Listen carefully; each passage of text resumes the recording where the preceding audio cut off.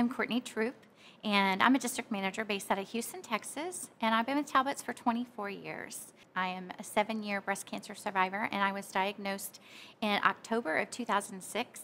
I didn't have any breast cancer in my family and had done everything I thought was right. I did all of my testing and self-breast examinations, as well as did my baseline mammogram when I was 35.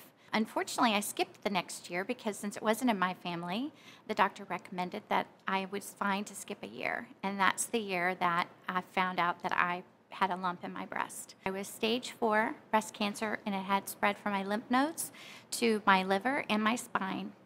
I did get to my 5-year anniversary, and unfortunately, my cancer came back, and I was able to beat breast cancer.